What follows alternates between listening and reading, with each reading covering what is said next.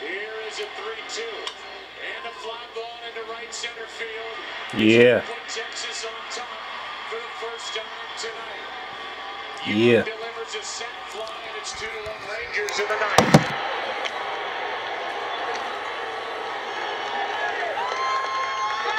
And Elvis Andrus with a big ninth inning here for the Rangers.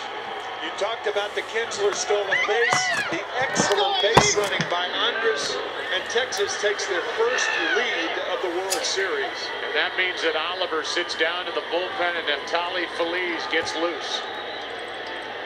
Here is Adrian Beltre. Slider misses down and away. The Cardinals will have Molina, Punto, and Schumacher in the bottom of this inning. Michael Young could not have hit that slider for a sac fly without looking for it.